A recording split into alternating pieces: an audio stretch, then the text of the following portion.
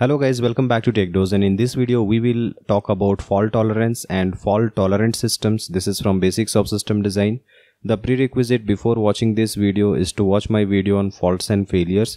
And if you are proceeding further, then I'll assume that you already know about what are faults and how does it lead to failures. I would like to announce about our live training programs, Data Structures and Algorithms, which is Interview Dose, and System Design, which is Design Dose. If you are looking for making a switch from service to product based, or even make a product based to product based top tier switch and aiming for your dream company, this is the best curriculum you can ever join. I'll be your mentor throughout the cohort and I will help you clear all your doubts in the one-on-one sessions. You can know more about this by querying us on the WhatsApp number, or you can also visit our website techdose.co.in. Now let's see some of the fault and failure conditions along with solution. Let's assume that your hard disk can crash at any time, or your RAM can crash, or it can happen to a server. And once this happens, then the service accessing those hard disk or RAM will actually become inaccessible, and therefore those kind of services may be down. Like there can be a service known as My Cart in Amazon, and if a user is asking to My Cart about what all items have been added to My Cart, and there is a hard disk which is storing all the items present in My Cart, and if this hard disk is suddenly down, then the user will not be able to see what is present in their cart, isn't it? Because of the data being inaccessible. Therefore this My Cart service will be down due to the hard disk crash. Okay, so what happened in this case was the fault was the hard disk crash, but the failure was not able to serve the My Cart service, not able to serve the user about what all items were added to their cart. So this was the failure. So fault has led to a failure.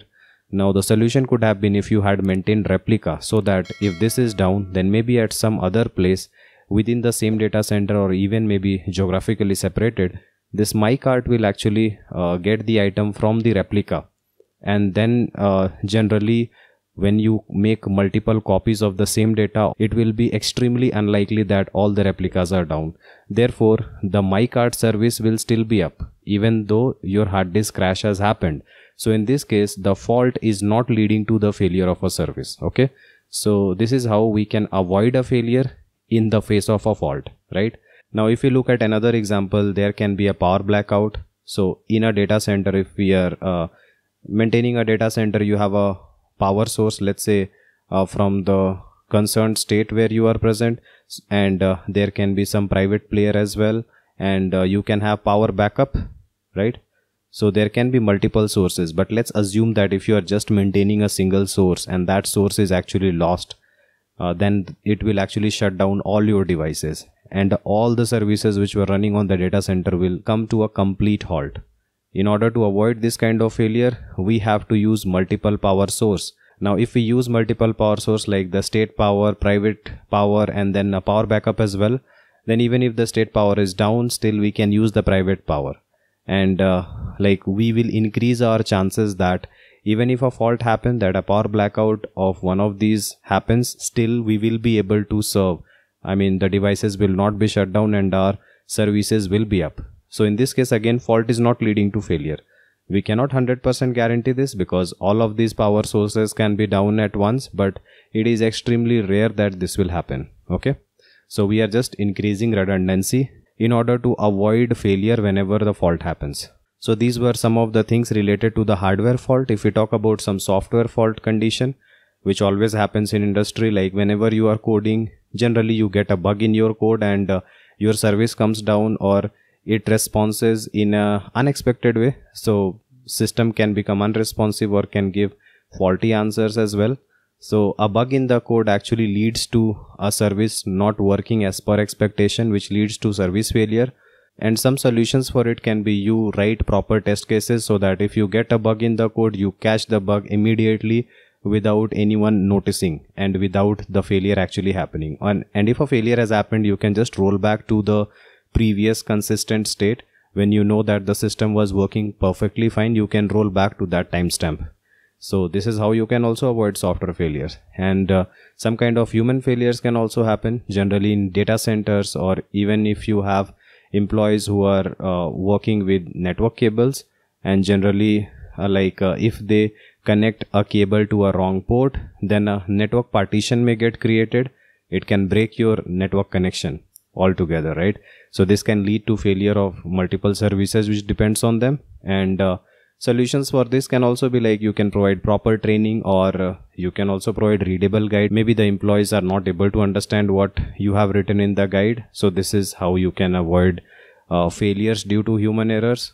Now, having seen all these conditions, it will help us actually understand about fault tolerance. So the fault tolerance is the ability of a system to survive when a fault occurs. So basically it is saying that if a fault happens and it doesn't lead to failure of the service, then those kind of systems will be much more fault tolerant. Let's say that 5 times faults occurred and your service was down only 1 time. Then 4 times your faults did not lead to failure. So this will be highly fault tolerant. Now some system where 5 time faults occurred and it led to like 4 time failure of the service, those will be very low fault tolerant, right? So it is again some kind of comparative term.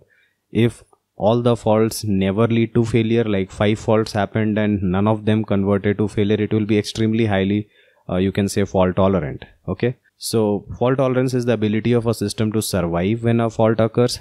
Therefore it means that the fault should not lead to failure.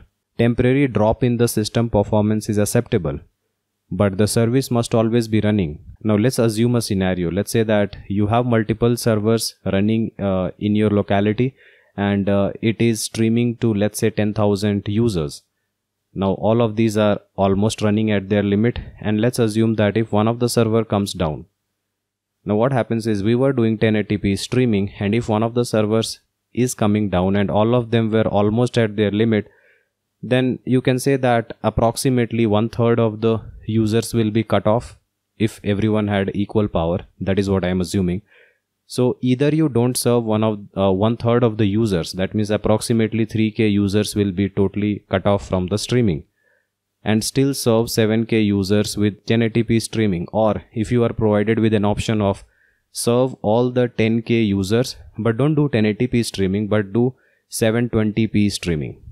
Okay, so now in this case we have degraded from 1080p streaming to 720p streaming so that these two servers can take care of all the 10k users. So this is pretty much acceptable because everyone is getting to see the stream, but there is nobody who is not able to stream, right? So the service is available but the quality may not be the best. So performance is impacted due to the fault of a server, but then this fault did not lead to failure. Okay, so such kind of systems where the service still works can be said to be much more fault tolerant, isn't it? Now the system should also self-detect the faults and do failovers. So I hope this gave you a comparative idea about what do we mean by fault tolerance and what do we mean by highly fault tolerant and some system which is not fault tolerant at all. You can just put it on a scale and you will get to know about it. So in short, I will say if a fault doesn't lead to failure, those kind of systems are highly fault tolerant. Okay, I hope this video was helpful. Please like our video and subscribe to our channel in order to watch more of this system design content. See you guys in the next video. Thank you.